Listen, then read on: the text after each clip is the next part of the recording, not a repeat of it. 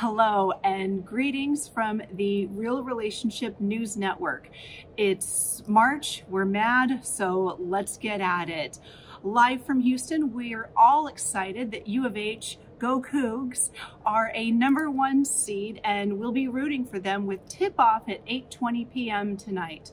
We are also happy to announce that USC, Quincy and Monica's alma mater from this week's new episode, Love and Basketball, is in the tournament this year as a 10 seed against 7 seed Michigan State, setting up a complicated alliance for Courtney. Her father, Doug, is a proud alum of Michigan State, and it will be a true second battle of the ages as the Trojans battle the Spartans with tip-off at 8:15 a.m. on Friday.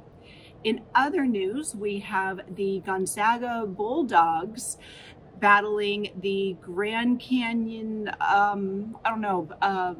Rivers on Friday at 6:35 p.m., marking the 23rd year that Mark Few will lead the Bulldogs to the dance, and for that, we salute you. The Musketeers of Xavier meet Kennesaw State on Friday, and I, for one, and one for all, will be watching the Musketeers D'Artagnan and the Blue Blob, a chunky knockoff, if you ask me, battle it out. But really, if we're comparing, Xavier has 2 mascots, Kennesaw State has 1, so there you go. Other teams we're watching this year, Courtney's sisters Taylor's alma mater, UK. And you might be wondering why we at the Real Relationship News Network care so much. Well, the fact of the matter is that college basketball is a part of who we are. My father loved going to Gonzaga games, and though neither of us are Gonzaga alums, we loved our hometown teams. Some of my best memories include watching Gonzaga games with my dad and cheering on our beloved team. I went to Montana Tech, and I'm a proud Digger, and I promise you that is our mascot, Charlie Digger. But we're not in the NCAA, so Gonzaga is my closest team to root for. Courtney attended Ole Miss and is a Xavier alum, maintaining an alliance to both schools and being from a family that celebrates athletics. College basketball became another reason to join in the fun and enjoy the games. We both enjoy the excitement, close calls, nail biters, and wins and losses that college basketball gives us every year. So let's look back at some of our favorite March Madness memories.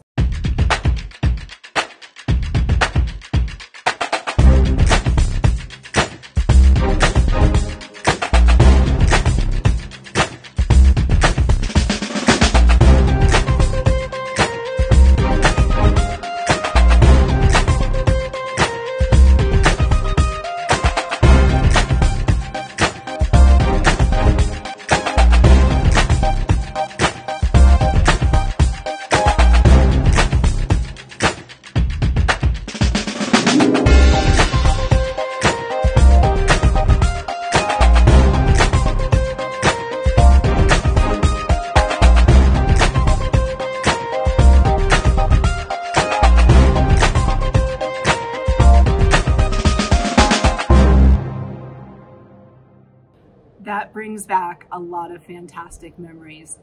On that note, other teams that won't be dancing, but we'd like to give a shout out to Murray State. My dad and I always rooted for them when they made it to the tournament.